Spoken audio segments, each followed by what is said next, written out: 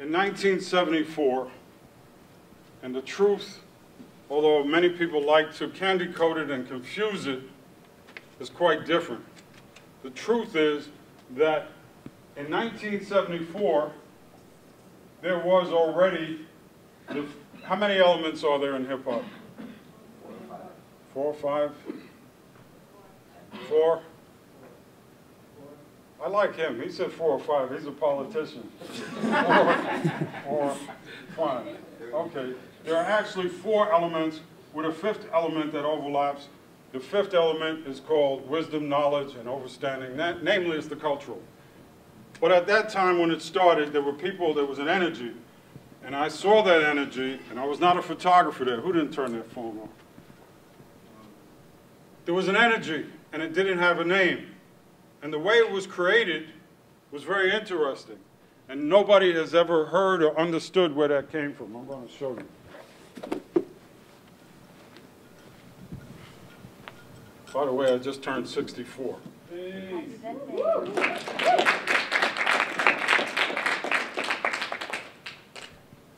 This general was in the Pentagon. He was reading Playgirl Boy magazine because he was freaky. He was looking at it. And he was one of the top generals. They don't do anything because the people below them send shit for them to sign, and they don't sign it or read it. They pass it to the flunky that's next to them. So they just basically sit there and draw a paycheck. But in their hearts, and the way they get into the Pentagon, which is based on the pentagram, which some of your rappers are now espousing, the satanic, and watch these young men wearing satanic shirts and revealing their true nature. This general was sitting up there, and all of a sudden, his phone rang. And he's like, what the f? My phone rang. The phone ain't supposed to ring. And it was the red phone. He picked it up, and there's a voice on the other side. And it said, we want you to go to war. He said, war? He said, we got wars going all over. War. I don't want to go to war. He said, well, they got oil. He said, I'm not interested. We got oil. And he pointed to different places that they had puppet dictator leaders where there was oil. But they told him, we got something else that's more valuable than oil. We got poppy fields. We got control of the heroin supply for the planet. And he said, where is that war? Where do you want the war? They said, in Vietnam. And if you go to Vietnam, and I was in the military for 6 years, you see Burma, Laos, Vietnam. You know, you have that whole Indochina, what they call the Golden Triangle. And it was about poppy. And it was about the cultivation of poppy. From that, you get your morphines and so on and so forth. He said, holy cow, we got oil and control of the poppies. He said, good, let's go to war. So he called the president. And in case you think Obama has any say, somebody was recently in a meeting with him when he said he was keeping his promise to get us, the United States, out of Afghanistan in 2011 in June. And he said, I'm going to keep that pledge. And somebody in the back told him, sit down and shut the fuck up. And he looked at him, and he said, who are you talking to? He said, do you know who I am? He says, yeah, I know who you are. He said, I'm the president. He said, yeah, we've got a lot of dead presidents too. Now sit down and shut the fuck up. And if you don't believe that happened, because I have a friend who was there, look at him before he made the mistake of getting on videos and being interviewed. He had a glow. He looked almost like he was radiant. After that, he lost that glow, and now people don't even listen or watch him anymore. Going back to Vietnam, what happened was, and this is where hip-hop came from, follow the flow.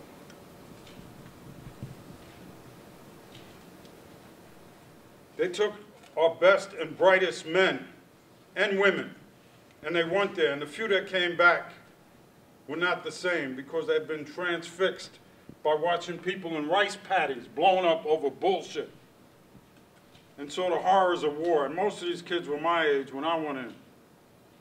And a lot had a choice between jail or war, which is really no choice at all if you've ever been locked up.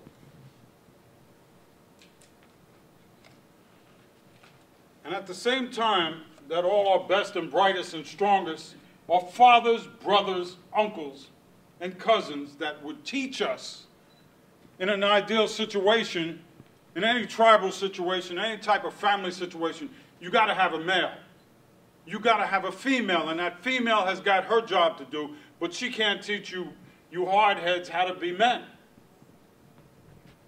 She can scold you and do, it's not the same. When a man's in the house, the bullshit stops. So all our men were gone, and the ones that came back were gone. They were gone, they were gone. They came back and they were gone. Something was taken out of us. And what happened was the kids, for the first time in the history of the United States and possibly the world, were left alone. That doesn't mean there was never wars before. The difference was now these kids had technology. They had a little turntable. They had a little cassette player. They had little this and that, and they figured out how to do that shit without paying for it. How to tap in the light post and all this other crazy shit. How to steal graffiti paint. How to steal linoleum and dance on what they call break dancing. Popping and locking and all that other good stuff. So for the first time in history, these kids were alone. And they had no males to look to. They had no man that they could go to. Because their uncles were like, oh man, what do you want, man? Leave me the fuck alone. Because everybody was jonesing. Everybody was high. Or in jail, or dead or crazy. Walking dead. It's better to be dead or alive, but when you're dead, alive, and dead and walking dead, you're not, you know, come on. That's where hip-hop came in. And it came in for the first time because they had absorbed that energy. They had felt that spirit, and it transformed them. And for the first time, hip-hop took shape. And people like Bambaataa were in the Bronx, and Kool Herc, and all these cats. And what they did was they said, no, this is wrong, man. We're killing each other. Every time I see him, I call him a punk. And he had his clique, and I had mine. And Bambaataa was part of that shit. He was part of the Black Spades, and he was with some real hardcore cats. The Puerto Ricans were against the blacks were against the whites. It was chaos. And Bambaataa said, no. He said, from now on, if you want to battle me, you battle me with what you know. You want to battle me with a microphone, we'll battle. You want to battle me with turntables. You want to battle me on that damn linoleum and see who could spin better. You think you're good with graffiti? Let's see. And that's how he taught us to battle. And that's where hip-hop came from. And from that it evolved. And I have the visual history because I was there, and I've got books, I got the whole shit. That's where hip-hop came from. It came from that ancient vibe. And it came from brothers and sisters saying, I'm not going to hurt this cat no more. I've made a vow to love this cat, respect this cat, and build. And what hip-hop was, and you got to pay attention now, because there's going to be questions later. Like they tell you, you better have this, because this is one of the questions on the test. What they had from that experience. And it's the first time in American history that the so-called Americans had a voice of the voiceless. That was the only time in American history. Because you had slavery, you had the Civil War, you had all this other dumb shit that kept us divided and everything else. Guess what's happening in Egypt now? 85% of those people in Egypt are under 30 years old. And they all got Facebook and internet and Blackberries and all kinds of shit. I don't know how to, I don't even know how to text. 85% of the people in Egypt are under 30 years old. Libya and so on. What has that got to do with it? It has to do with the voice of the voiceless, young people being restless, young people being creative. And what happened with that, and you got to follow me, follow the flow, is that they used that energy, and for the first time we had the most dangerous thing that you can give a person. We had a voice, and we had an identity. And that brother who doesn't look like me, and that brother who doesn't look like me, and that sister, we had an identity. I I could go to Brazil, and the cat don't understand no English, and I don't speak Portuguese. And I look at him, I say, hip-hop, and he embraces me. I go to Europe, them people don't know me. I can't speak French and German and Etruscan and all that, Lithuanian, but I say hip-hop, and all of a sudden I got family. But what have we done with hip-hop? How many of you are Christians in here? Anybody? Let me see your hands. Don't be shy. Okay? What does it say in Genesis? The very first thing in Genesis, somebody. In the beginning was, follow me, in the beginning was,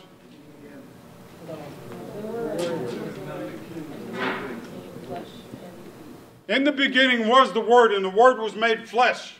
The Word was God, and the Word was with God. I'm going to say that again. In the beginning was the Word, and the Word was God, and the Word was with God. And out of the darkness came light, and they created night and day. Word! And guess who got the Word? The hip-hoppers had the Word. And the hip-hoppers lost the Word because they bowed down to money and corporations and people who swore in gold. It was to keep us deaf, dumb, and blind and stupid. And where's the brother over there? He was talking about, he kept making remarks about Waka Flocka. What he was really saying was how the music, the art form, had been prostituted to the point where somebody like Waka Flocka or, you know, some of these other simians can get up there and make money and say nothing and keep our people deaf, dumb, and blind. The record labels were scared to fucking death of me. They'd see me with one of their artists and they'd catch fright. They'd say, oh, fuck. Because nothing is better than a happy slave.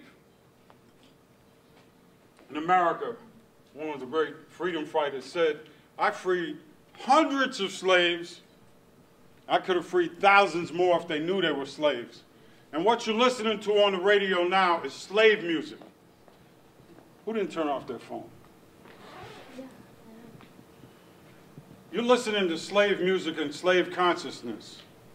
Now, let me tell you, as somebody who's been incarcerated, you can handcuff me, but you can't handcuff my spirit.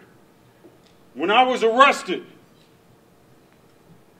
they took me in a car at night, and they're taking me down to Central Booking. And this big, fat, female sergeant, police officer, is in the car.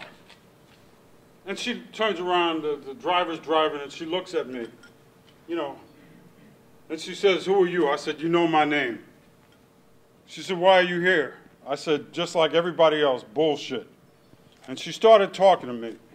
We get about halfway to Central Booking, and she says to the driver, pull over.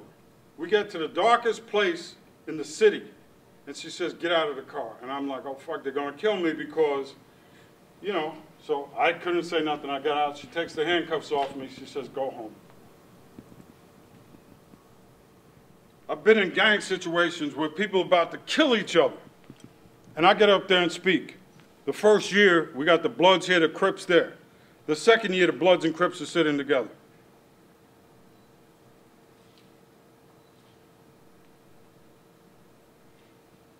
When you touch people's soul, you change their entire expression. Hip-hop was that art that was given to us, and we were not worthy of that gift. And what happened as a result of losing that gift is that now you turn on the radio, you hear slave music. Go ahead, somebody, I gotta do it? Okay. This is graffiti in the Bronx. Keep going. Okay, that's at the Graffiti Hall of Fame. That's in 1983. I don't know, no, you just go step by step. Okay, back up. You're going too fast, homie. My photographs of different pieces, because back then you had to put a cartoon character any time you put a name. Back at the time that hip-hop started, go for it, one. There were two other forms. This is in Brazil. And and this is in the Bronx.